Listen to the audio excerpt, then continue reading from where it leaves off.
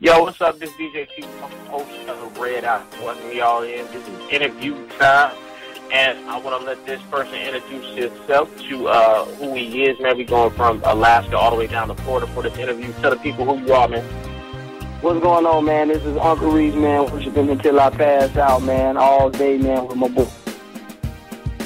All right, Uncle Reece, man. Glad to have you on the line, man. Hey, before we get going, man, you know what? I like to hear everybody share a little bit of their testimony, where they came from, and then we're going to get into Until I Pass Out. But before we get started, man, let everybody know what my favorite cousin DJ Will owe you, man, and why he owes you some help. Man, my favorite cousin DJ Will, man, he ain't going to admit it, man, but he actually owed me $4.25, man, back in 2007. Man, I let him borrow $5. He paid me back 75 cents in 2011, but he still owes me $4.25. But I'm cool with it. God told me to forgive, so I'm gonna try. I'm gonna need the people to pay for me though. Alright.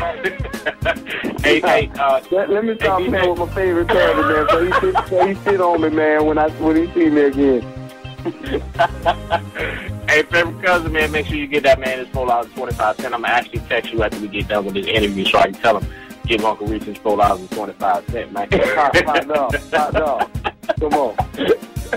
Alright, so Uncle Reece, man, let's get into this interview, man. Share a little bit about your testimony, man, where you came from, man, and we'll go from there, man. We'll just follow suit. Man, truth be told, man, come from a Christian family, you know, but at the same time, you know, my family, they pushed it on me, but they never really pushed it on me in the sense of, you know, once I got a certain age, once I got, I think like 16, they was like, hey, you ain't saved. We know you ain't saved. We ain't gonna make you keep coming to church. You ain't saved, bro. So at that point, like, I kind of was just like, well, you know I ain't been saved, but I'm glad y'all know that. I kind of went my own way. I never went to church again. Like, but I think I might have went to church once when I was 17 because I think I was trying to get at this girl that went to my parents' church or something like that. But after that, I never went. She didn't want to holler at me, so I just never went back. So she wasn't saved either.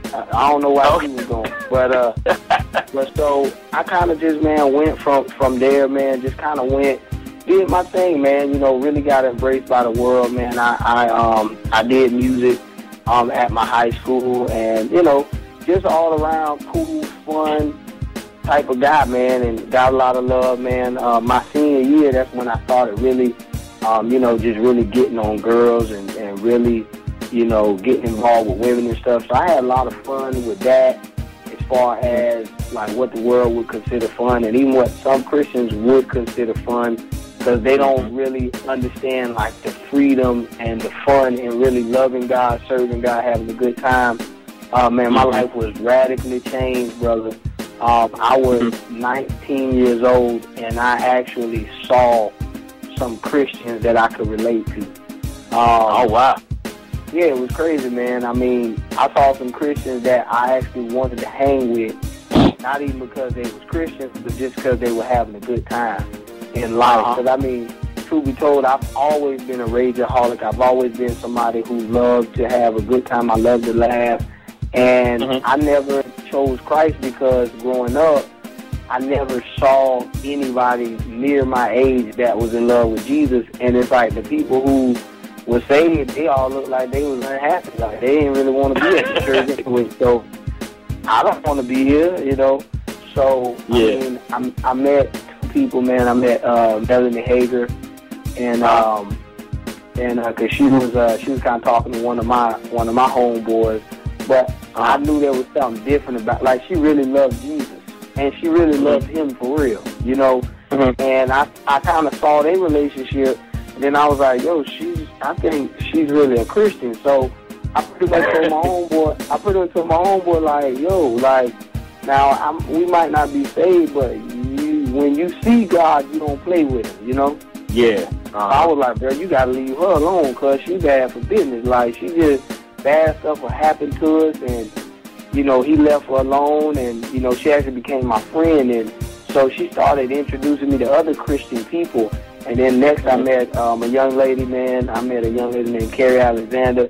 Actually, who's my fiance now. And all right, man, congratulations. Hey, come on, son. Hey, come on. Hey, you gotta make me shout now. Come on.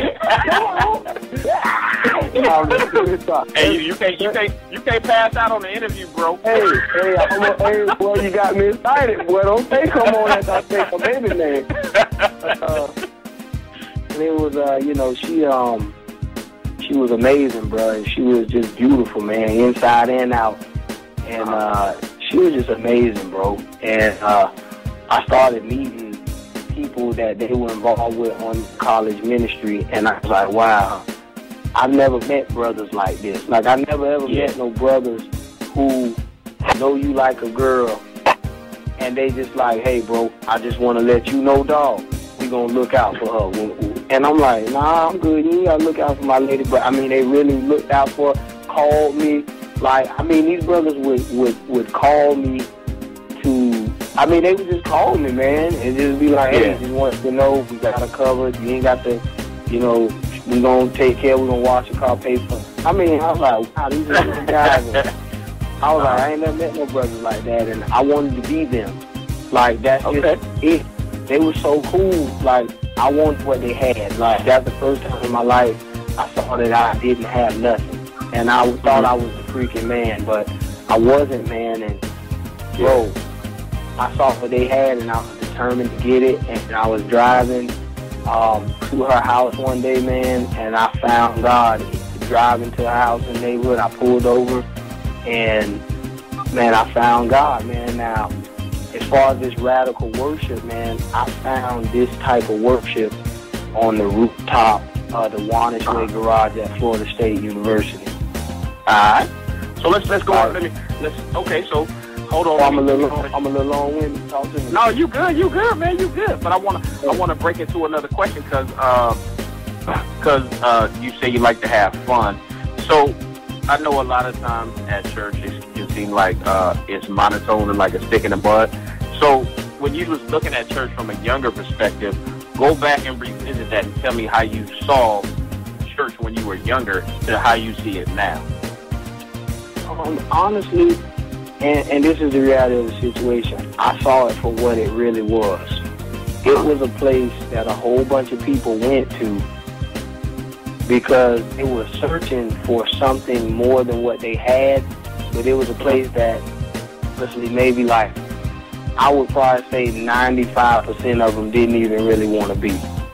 Because I'm sure we've all been to a church that we just, my thing is this, man, like, I know what the scripture means when it said, I was glad unto me when they said, go to the house of the Lord. Bro, I would say 90% of the churches that we go to, we're never glad when they say, let's go to the house of the Lord, and we be like, dang, like Saturday coming, and you like, dang, I got to go to church. Like, that's what it was. And it ain't supposed to be like that. And but I mean, it doesn't even happen. Even if you at a church that's considered boring, you don't have to be boring there.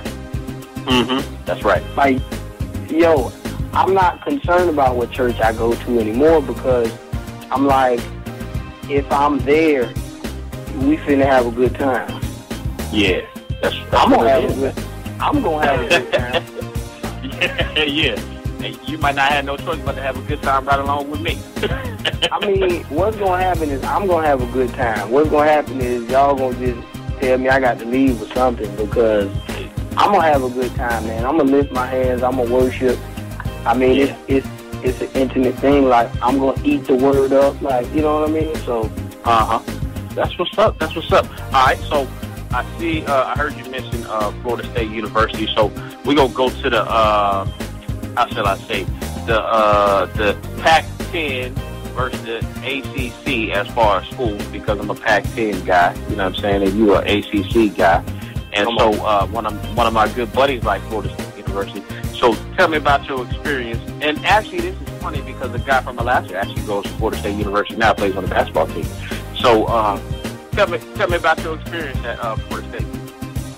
Well, man, Florida State. Now what I had was a form of passion for the Lord, Like, I was in love with him, and I mean, everything was emotional when it came to God. When I went to Florida State, that's when I met ministers who were like, okay, Reece, dude, you got the passion, you got the zeal, you got everything down packed, but now let's work on your character. Yeah. Like, they taught me focused passion. They taught me, intentional passion, like where you actually have an aim and objective. Like, they really just taught me how to hone in on the love that I have and to really express that and communicate that how I would like. And I mean, it all goes back even to the way, to the way that I worship, man. Like, I remember Warnish Way parking garage, man, 5th floor. Mm-hmm. Like, one night I just happened to go up there, and I met this guy up there, and he was like smiling ear to ear. This white kid named Justin McGurn. I'll never forget him, man. This guy changed my whole life. This guy is crazy. It's like he was searching for God. Like, he wasn't even a Christian when I first met him. And he was on the parking garage. I say, bro, what you doing up here, dog? Like, I know what I'm doing up here, but what you doing up here? He was just like, man, I'm looking at the moon, bro. White. Yeah. And I turned around and I looked at the moon, bro, and I just fell in love with creation again. And then he was like, look at all the lights, man. Look at the lights. I was like, wow, dude, this kid, I'm like, he's not high, but he's looking at everything, and he's like, look how small we are, bro. I'm like, dude, and this kid starts spitting the songs, like, talking about how you can't deny the existence of God, because if you look at the creation and blah, blah, blah, he starts spitting the Psalms about the joy of the Lord and all this. And so this kid was so interesting, I went up there the next day. He was up there again, and I started meeting him up there, and I brought my Bible, and I was like, dude, all that stuff you were saying is right here.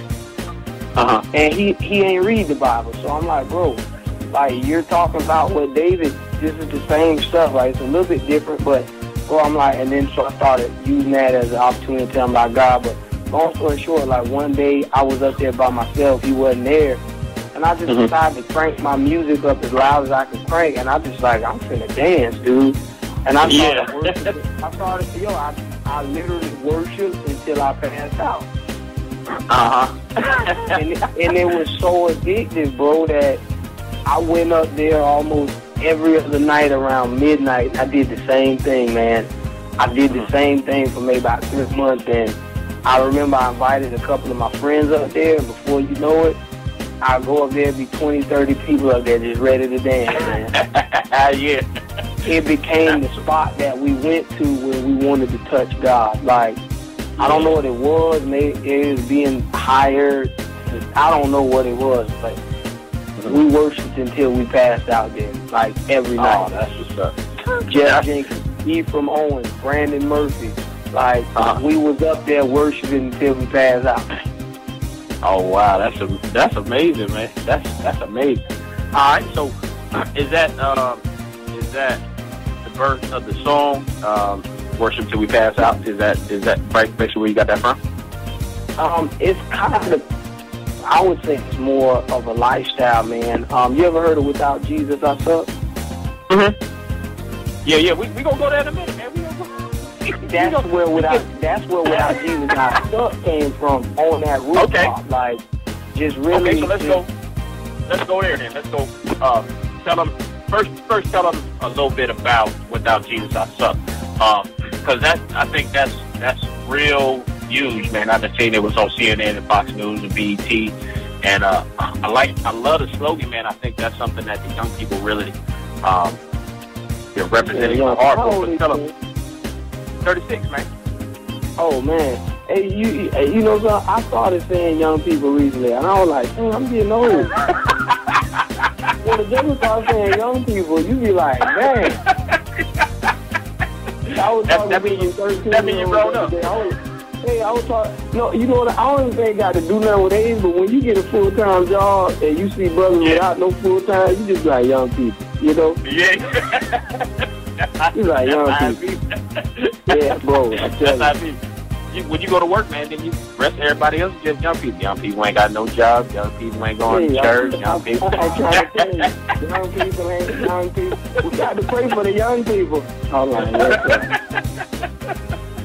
hey, I'm a team teacher at my church, so so young people is just common. When you're dealing with teenagers, you just call them young people. They young folks. Come on up again.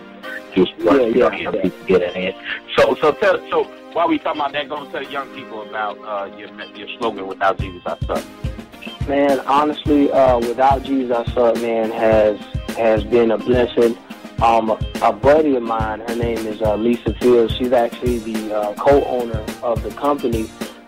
She said, "Hey Reece, we're about to graduate in less than 2 years, and in 2 years we're gonna have to live in the real world."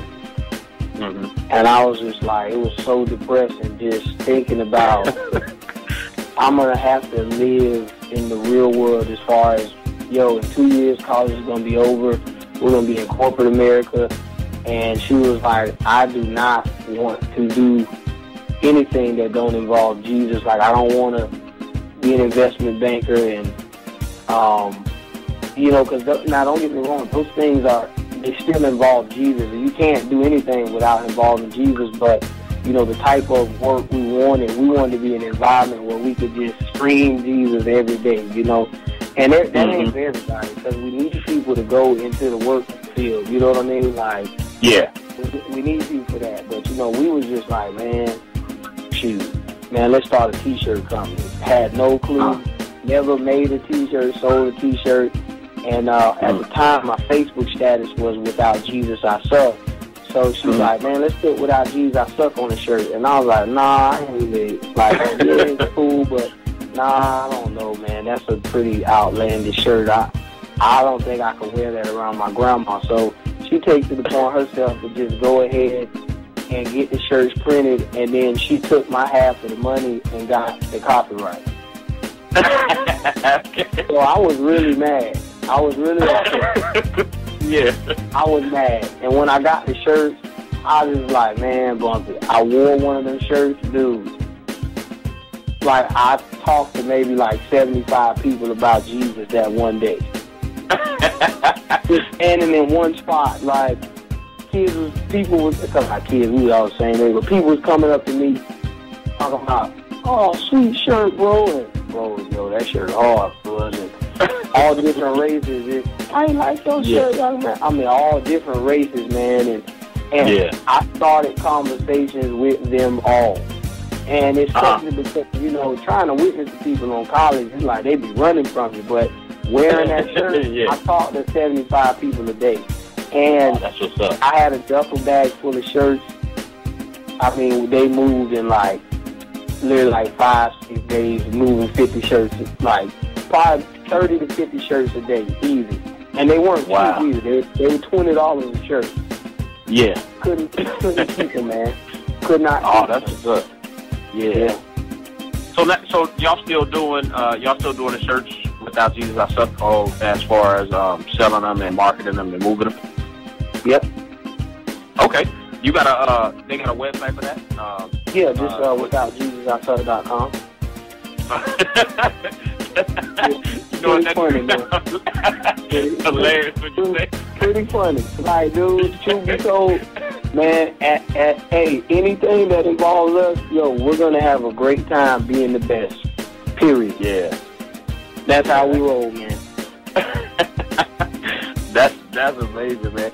So, before we go, let me say this real quick. The Facebook page, right now we got 277,000 fans and followers on the Facebook page. So please like us, man. Facebook, Facebook.com / Without Jesus I Suck. You can find us, or just Without Jesus I Suck in the search bar. All right, that's what's up, man. I'm gonna make sure when I post this up, I put the link up to where they can get the Without Jesus I Suck information and all that stuff, man, so they can get it locked in. And then, we might have to have the Without Jesus I Suck chopped up in Alaska. You know what I'm saying? Just have the people all that would be awesome. Like, honestly, we're really looking to branch out and we have an office in Tennessee. We're trying to do an office up in Texas. We got, of course, you know, we all in Florida, Jacksonville. Tallahassee was where it kind of was birthed.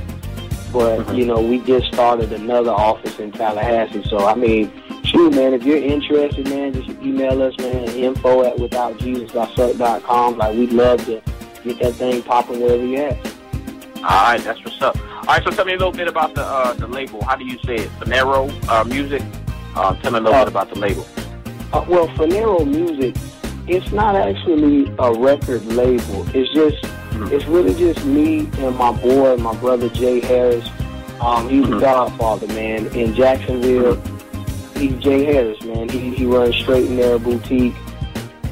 He's pretty much who God used to kind of say, Uncle Reece, man, you got a lot of talent, but let's focus that and let's actually produce something with it. So I mean, Finero is just really our union, our relationship, and it's not a record label, but it's just who we are. It's just what we do. Straight up, Jay Harris, man. I mean, truth be told, as far as the video, man, if he wasn't in my life, man, there would have never been a worship until I pass out. Okay, that's straight up. I love it.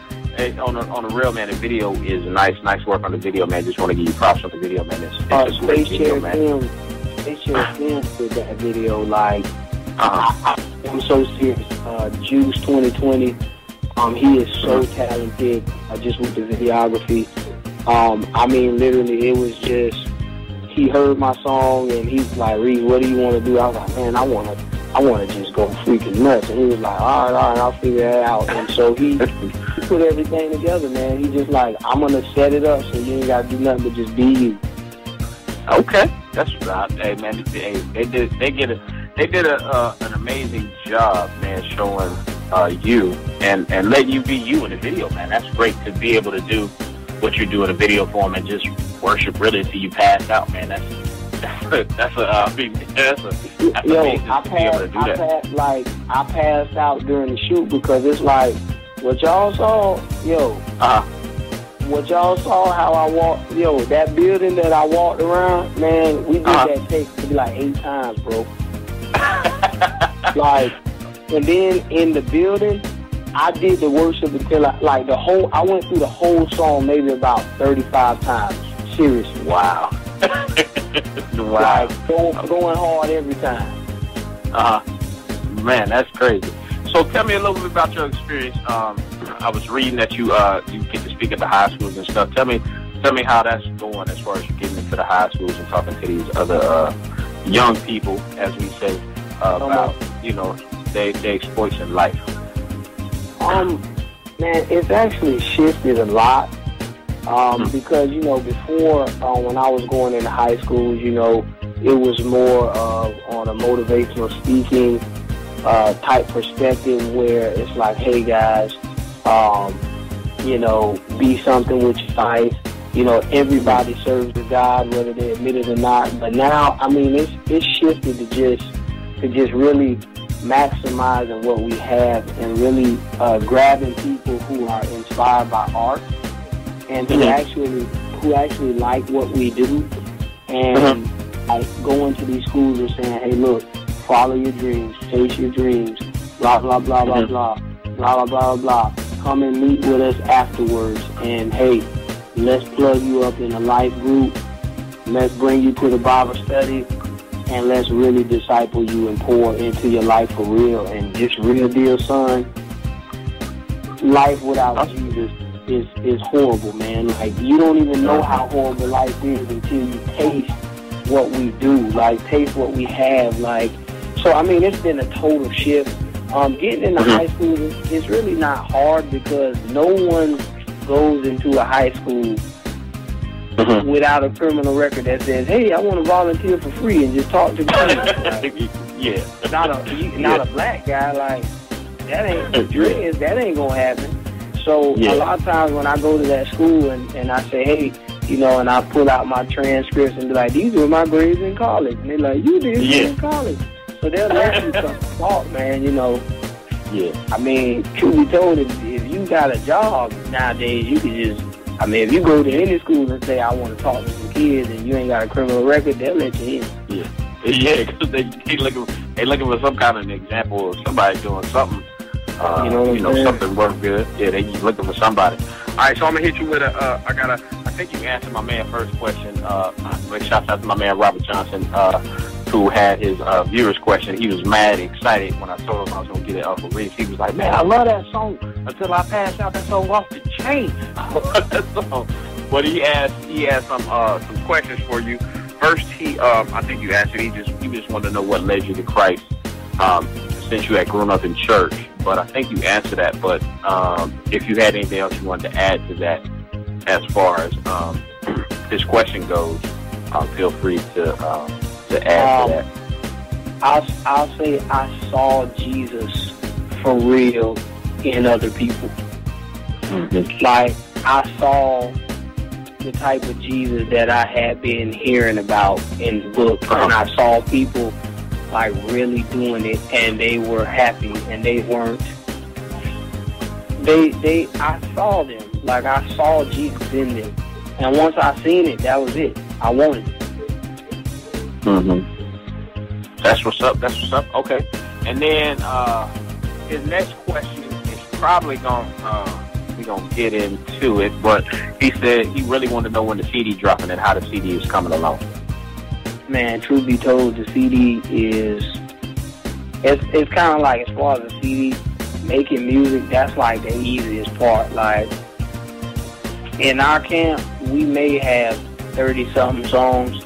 I mean, we're dropping songs like every second of the day. Like, I mean, the hardest part is honing in on the songs that we want, and then just picking on the right time to release it. Because, I mean, we're not in a rush at all.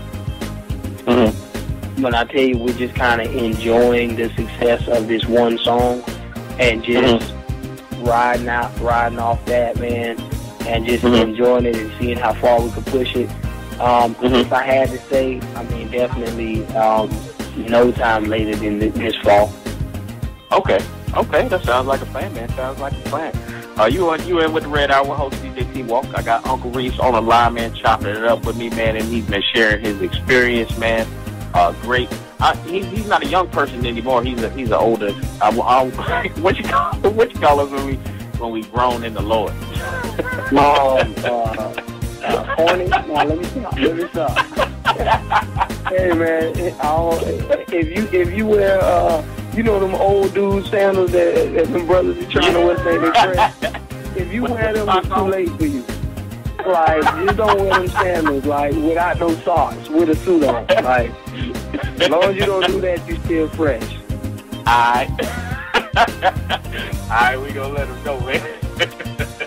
Hey, you gotta be fresh and deaf when you show up, man.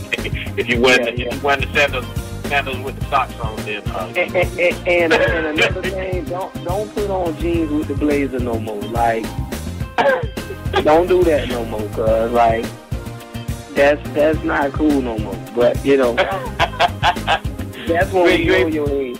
With a button-down shirt that ain't tucked in, with a blazer on and jeans. You know what I'm saying? Don't do that. That fits you out. That's telling your age. That's like you too old, cause you're not cool no more. Or if you raise the roof still. Alright. So hey man, y'all heard Uncle Reece standards for young people and old people. He gonna school y'all. So what does Uncle Reece like to do in his free time, man, as far as outside of work and all that stuff, man? Man, I'm relational, man. Like, I love nothing more than to hang with my team. One thing about my team, we got Antario Johnson, John Lunkin, Little John Lunkin Jr., Jay Harris, Chad Holmes.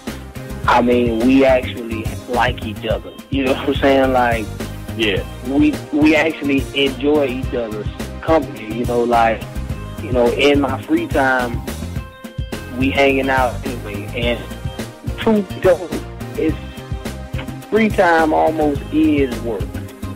Because we hang together anyway, and all we want to do is talk about, like, Jesus and what we doing, and you know, and on top of that, like, everybody that we roll with loves the woman that God has given them. That's what's up. And everyone in my camp is married. Me and Chad are engaged.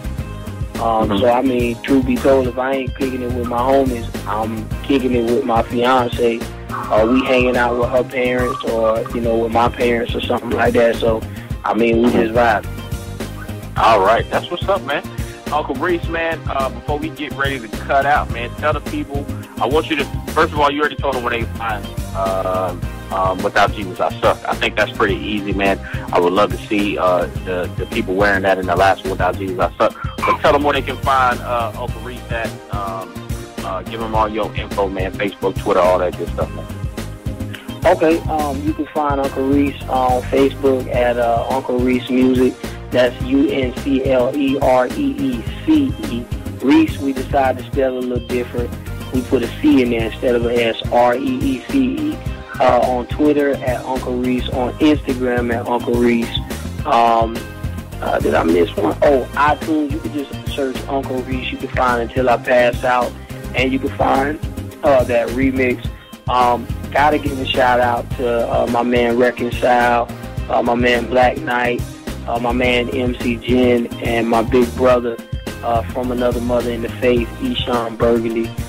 Gotta give a shout out to those guys because they did an awesome job on the remix. Like, for real, they murked that joint. Yes, sir. Yes, sir. So I'm gonna have that remix spinning for y'all, man, up soon. As soon as I post the next show, man. I try to keep interviews separate now because I want people to get the full interview and not be or fast forward the interview and be like, oh, I just want to hear the song. Now you got to hear everything. Come on now. Yeah. You got to hear it all. Come on. So I separate them because people be like, oh, I want to hear the song. So I used to put the songs with them, but now I don't put the songs with them. I just do a whole other show, and then I had a song usually open it. And then actually I'm going to start on the app that I'm going to drop a couple months from now, or coming soon, actually, man, probably like a couple weeks, man. I have a feature artist, and then when I hit people up with the feature artist, man, they'll be able to get the interview and all that stuff. So that'll be great as well. Uncle Reece, man, thank you for coming on, man. Thank you for taking time out. I know it's like 9:30 down in Florida, almost 10 o'clock, man. You probably about ready to go worship till you pass out. I'm just ready to pass out. He ain't got nothing to do with work. Come on, man. Make sure y'all check out Uncle Reece, man. The remix is off the chain. I certified, man. This is stamp approval, man. Y'all can get to cop that. And then the actual song, Until I Pass Out, man, is certified too. So y'all make sure y'all cop both of them. Check out Uncle Reece on the links that he gave you, man, and thanks for keeping it locked to the Red Hour. Uncle Reece, man, thank you for coming on, man. Anything you want to say before we get ready to cut out? Man, I would love to give a shout out to my mama, Cecilia A. Hicks, and then my daddy, Maurice Hicks Sr., man. They are amazing people, and they really had a lot to do with who I am today, and I really appreciate them. All right. Thank you, Uncle Reece, man. We gonna keep in contact with your boy, man, via Twitter. You know how to get at me, and you got my number, man. So I want to thank you for coming on. This your boy DJTWAlk, man, the host of the Red Hour, signing off. Y'all, holla at your boy.